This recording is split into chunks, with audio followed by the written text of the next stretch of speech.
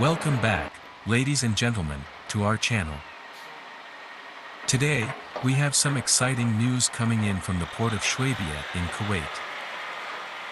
It's June 24, 2023, and the U.S. Army has just unveiled their latest innovation in autonomous vehicles, the palletized load system.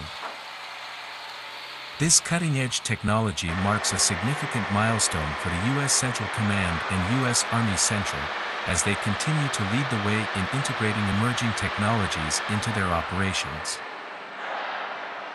The introduction of autonomous vehicles is set to revolutionize the military landscape and transform how logistics and transportation are handled.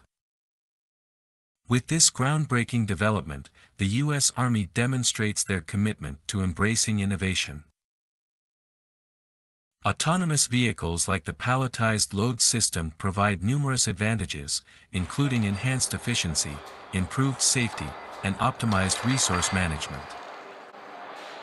These vehicles have the ability to navigate on their own, making precise deliveries and transporting essential supplies without the need for human intervention. The integration of emerging technologies into the U.S. Army's operations brings us one step closer to a future where artificial intelligence and robotics play vital roles in military logistics.